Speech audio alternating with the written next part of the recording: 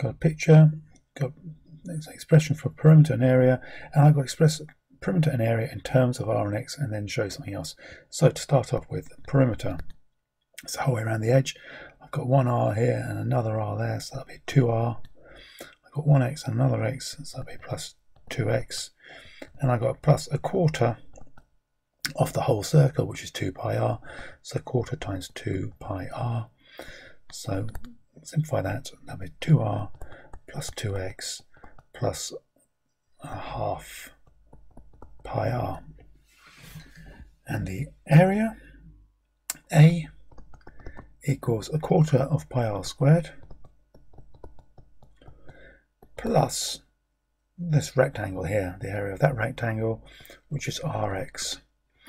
Good. And now I've got to find, hence show that A, and this has got no X in there, so I need to get rid of the X. So from here, there, work out what X is, we'll work out what 2X is. 2X will be P minus 2R minus half pi R. That's just taking this and this up to the other side. Divide by 2 to get what X equals. That'll be a half P minus R minus a quarter pi R. And now I can put that X into this thing here.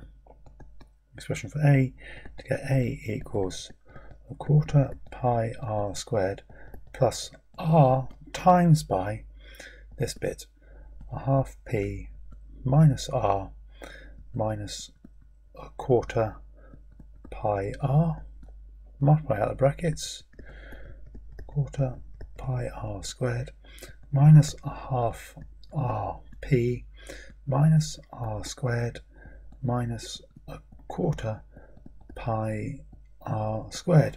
So I've got quarter pi R squared and minus quarter pi R squared, that'll go, and that will leave me with A equals minus half, no it's not, that's not a minus, it should be a plus, plus a half RP minus R squared. Don't need the plus in front of it. Good, that's what I wanted, and well, PR, RP. Taking the perimeter of the cross section as fixed, so that means that's now a constant. So if I were to differentiate this, it won't affect things. Find X in terms of R for when the area is a cross section, so where the area is maximum. So dA by dr is a half P minus 2R, and for stationary points,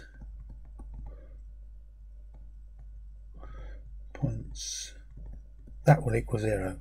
So half P minus 2R equals 0. So 2R equals a half P, and so R equals, divide both sides by 2. R equals, well, I don't want R, I want P, don't I? So P will equal, times both sides by 2, 4R. So we've got P is 4R. And now show that for this value of X. Okay, so I've got to find X in terms of R. Well, I've got X here. I want to get rid of the P. So put P equals 4R up into here, and that'll give me X equals a half of P, which will be 2R minus R minus a quarter pi R.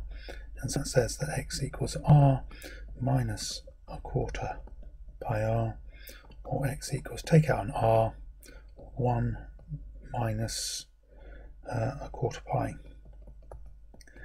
And that's what X is. And show that it's a maximum, not a minimum. Well, that means I need to count it in red. That means I have to come from here and work out D2A by dr squared, which equals negative 2, which is less than 0, which implies that it's a max. And that's what we got. You could just seen actually the answer, I think, may have taken out a 4 as well, or quarter rather.